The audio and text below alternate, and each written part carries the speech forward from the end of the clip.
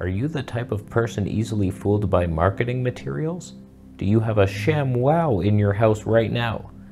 Oh, I'm so sorry. Do you have one of those little chop it vegetable things? That's so much easier. It's not, is it? Doesn't really work for large meals. You sucked that day. Well, you might be tempted to upgrade your little Canon EOS R to an R6 Mark II. The better camera, is it? On paper, to some. Not to us all. Oh, I found the flaws. This is better in a lot of ways. Yeah. All I want is the perfect camera. All I want is the perfect camera. So we're on the Canon EOS R 24mm 1.4, of course. I only have one lens. But still, thank you, Aiden Camera, for supplying the R6 Mark II. I could technically do a side-by-side with the 100 to 500 and just throw this in a 4K crop and it would like punch into 900mm.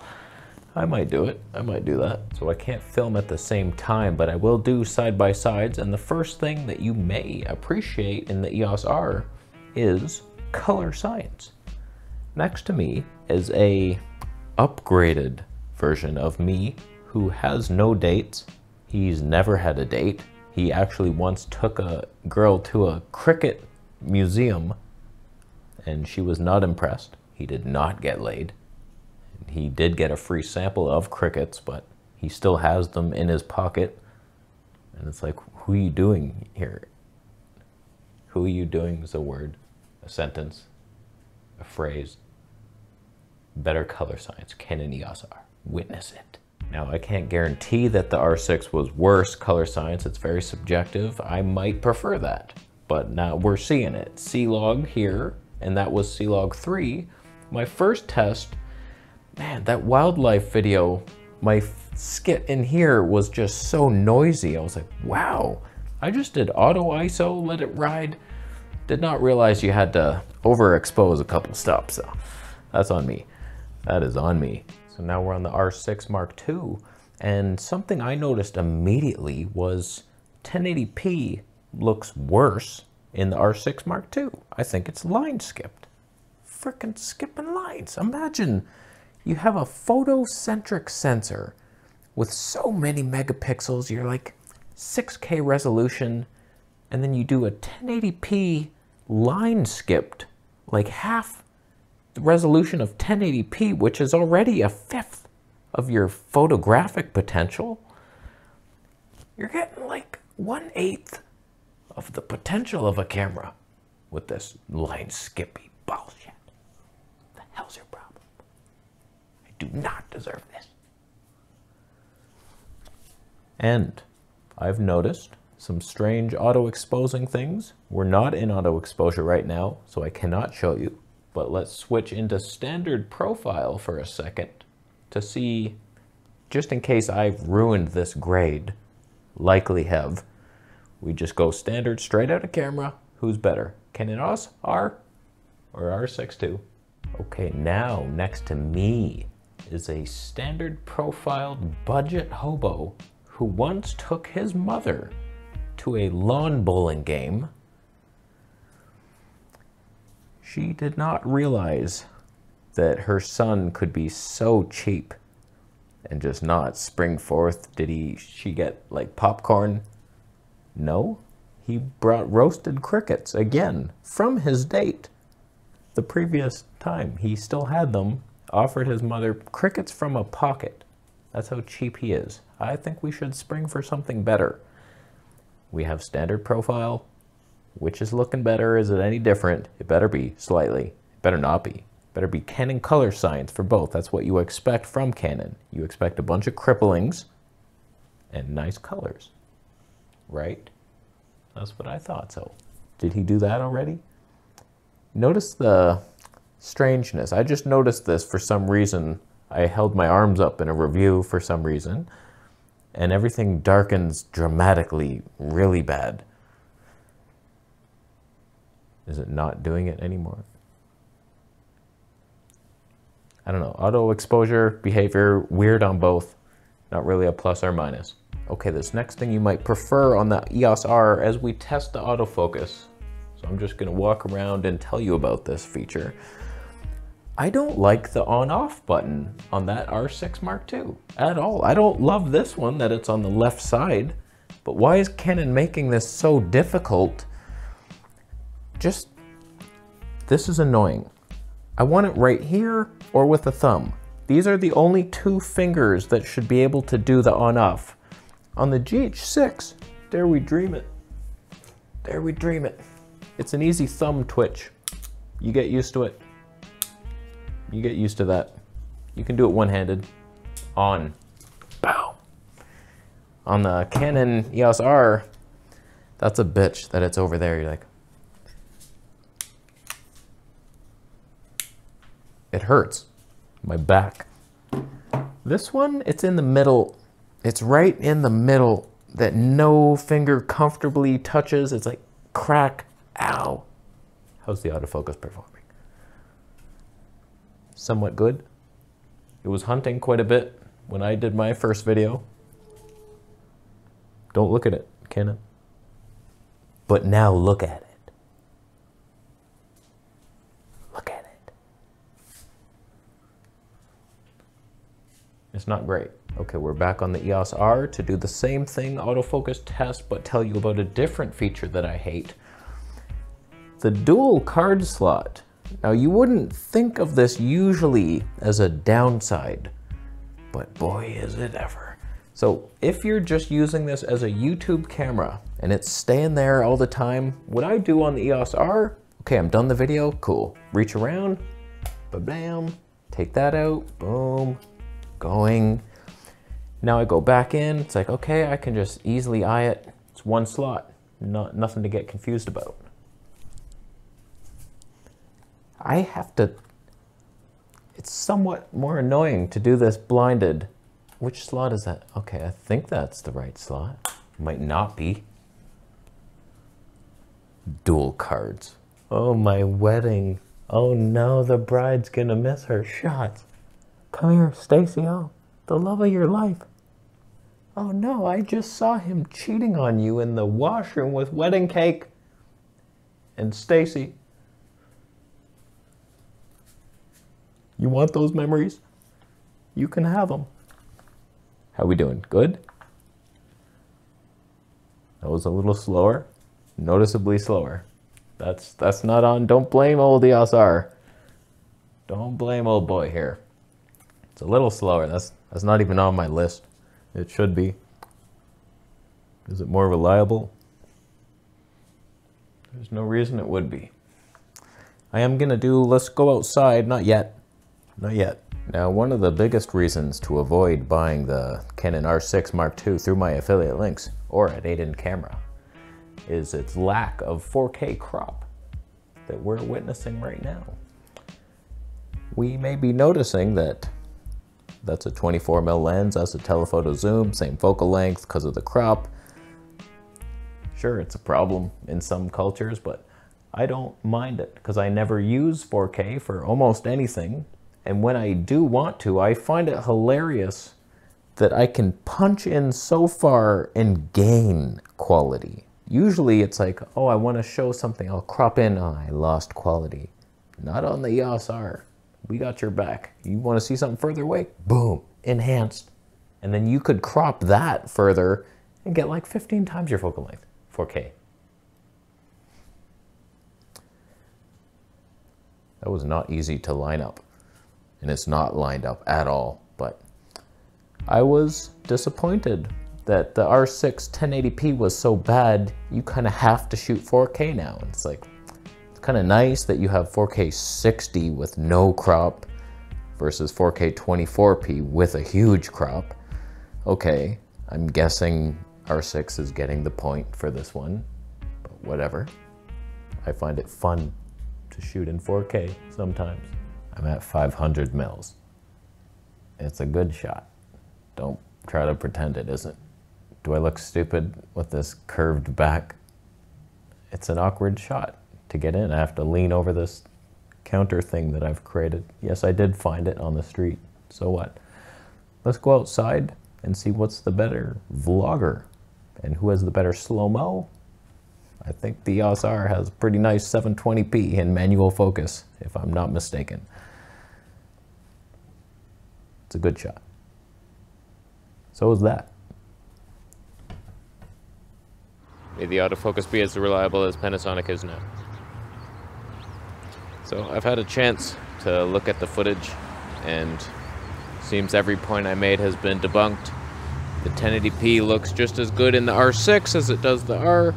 Color science, pretty much the same, if not better, on the R6. My life is a lie, my friend. So we're now on the vlog portion of the episode on the Canon EOS R.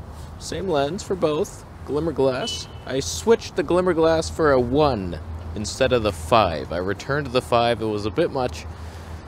And we have just digital stabe. I find it's actually usable. It's better than Sony. Better than Sony IBIS. Unless you actually walk. But that was going to be one of my pluses. If you have the ultra wide angle lenses, not having IBIS is actually a benefit. You don't get the warpy corners. Just put lens stabe plus digital. You got something. Alright, let's switch to the R6 II and then talk about the final points, which will be debunked immediately. Not before I show you that 4K is a viable option still on the EOS R. Who's behind me? There is a dog. We're matching shirts and hats. I'll go. They lie to us because it's subtle. They want us walking through so many puddles. They set the world up for you to struggle. Most of us could use a body double. You can't catch somebody else's troubles, even if you bumble through the rubble. In life we tumble through the puzzle, 'cause we're gullible.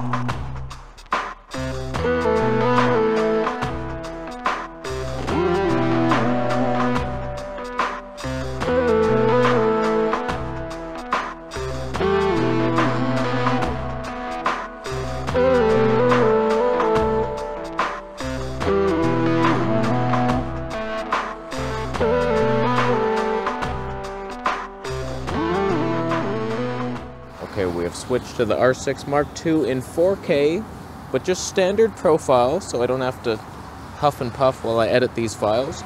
Just IBIS right now. Is it smoother than the EOS R was with just digital? Trying to be careful. I just did a slow motion test, so what's it like 720p versus 1080? Okay, let's switch into digital stabe and see if that helps. IBIS plus digital, no lens stabe. Okay, IBIS plus digital stabe. That should be Panasonic level. If it's not, then we all know the S5 II is right down the corner for 500 less US dollars. Canadians like 809 maybe, plus a lens, that 20 to 60 kit lens. Oh boy. Trust me, there's still reasons to get an EOS R. I have a list. It's in my pocket.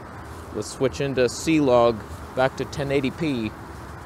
Is the dynamic range superior? What are you doing? You're supposed to love my face. Slowly. Alright, we're in C-Log now. Canon does not care about the face when you're in C-Log. It's such a huge difference. When you're in standard profile, it usually exposes for the face. When you're in C-Log, it just highlight priority at all cost. How dare you? 1080p. Plus 1 exposure comp. And I'll bring it down. I gotta be honest with you, it's a solid little upgrade to the EOS R. There's not a lot of reasons to get it. I mean, the image is just as good. That's the funny thing. It's not like worlds better, especially in 1080p, but the fact that you can do 4K uncropped with autofocus and auto exposure in C-Log, the EOS R, you have to be manual everything. There's a lot to like. There's a lot to like, and there's not a lot of downsides. And now you have 180 frames. It looks pretty good. If you're running in a forest and there's people after you, you need to hide. I think Canon's what you want to be filming yourself on. In Panasonic, that's manual focus only. I don't know, man. The IBIS might be better in Panasonic, though, as we're witnessing right now. Not so buenos. I tell you, one of the only advantages to the EOS R is that it's 30 megapixels, instead of, or 33 maybe, I forget. but not much more than 24. You probably won't even see a difference. No, I'm not going to take a photo. That goes against my religion. Is this better than the current competition? Sony a7 IV, Panasonic S5 II, Fuji X-H2, not the S. From what I've seen, I haven't tested the a7 IV much, only in a store. It's just that Sony color science, what's the point? 4K 60 with a huge crop, only 120 frames in HD. I think it's between the R6, the Fuji, and the Panasonic. We've eliminated Sony, even though they're probably the best one. Canon color science cannot be beaten. Panasonic better stabe. This has better autofocus in all modes. No cripples. Low light performance, nobody cares. I'm thinking Fuji, even though it has its firmware update, nobody has tested it in video, so we don't know if it's even improved. Bunch of photographers over there. Canon has a dreamy filter. We're gonna test all the creative filters now as we talk about today's sponsor, my mother. She raised me. She took care of me when I was sick. She used to buy me fruit. She said, "What, you're spending how much a week? 200, huh? Oh boy, we're both on welfare. I'll make it work." And I don't know how she did it, but she did it. She took care of me. What a dream. Oh wow, look at this. The cinema is ours. Oh man, this is a movie now. Oh hey Barney, it's been like, what, 6 years? Since high school. How you been, man? I've been good. Just living in a tent out here. It's not bad. It's a lot of freedom. How's the house? Oh, it's great. We just installed this new furnace. Frickin' thing heats up any room in 6 seconds. Oh, it's amazing. We have a butler now. How's your heat in the tent? It's not good, Gary. It's really cold, actually. It's winter, and it's a tent. It's nylon. You can't... I tried a heater. It burnt down my last tent. That took a month of panhandling to buy up again. Life is not great. Can I come over for dinner? Yeah, about that. We're vegan now. And I know you like chicken wings, so we can't actually have you in our house due to past chicken wing smells coming off you. It would upset our dog. You understand. I remember a time when I had a dog and we wanted to go for a walk, and I said, "Come here, buddy. You'll be okay." And we crossed a busy street. He didn't have a leash. I figured he could make it. He couldn't. He got hit by a car and I killed him. This is Canon's memory feature, and that was a painful one. Thanks for nothing, Canon. What a memory. I know these are gimmicks for the most part, but I like stuff like this. This is almost like Fuji film simulations, only cool and unusable. I like that. This is a dramatic black and white, and it's gritty. This needs to be happening in cameras. There should be creative looks that a camera company comes up for, even though they're... comes up for? Oh, I should be arrested. You know what's weird? I don't think I had digital stabe on. Canon changed the menu for this. You press digital stabe on, it didn't seem to even crop, but then you press info, and then you can go in and do enhanced or this one. I think it wasn't even on before. Even though it clicked on, you had to go into a further menu. Not sure I love that change. It's unusable. So now digital stabe plus IBIS on for the first time, most likely. And then we'll do enhanced. And we're in 4K C-Log. These are hard to edit files, probably. I'm gonna leave. The cinema is yours, my friend. Enhanced stabe on. Now you're like approaching the Canon EOS R crop. Still not even as much. Wow. Not bad. Not bad. I'm no longer in +1 exposure comp, so I'm just heading to Riverdale Farm. I got the GH6 and the 100 to 500 for this. We're gonna do a side-by-side comparison. Can Panty Boy Micro Loser beat the Canon full frame? Maybe, but so far I'm actually pretty impressed with this. As a YouTuber camera, might be up there with the best. Like, you get the best color science, decent slow-mo, autofocus, stabilization maybe, decent EF lenses at least. There's some budget options for you RF freaks, 15 to 30, whatever that variable aperture is, toniature. I'll leave. Are you buying one through my affiliate links or Aiden Camera? Let's all go to Aiden Camera tonight. I know I want to return this. That's not fun for me. It's more fun for you to go there. You get something. I'll leave.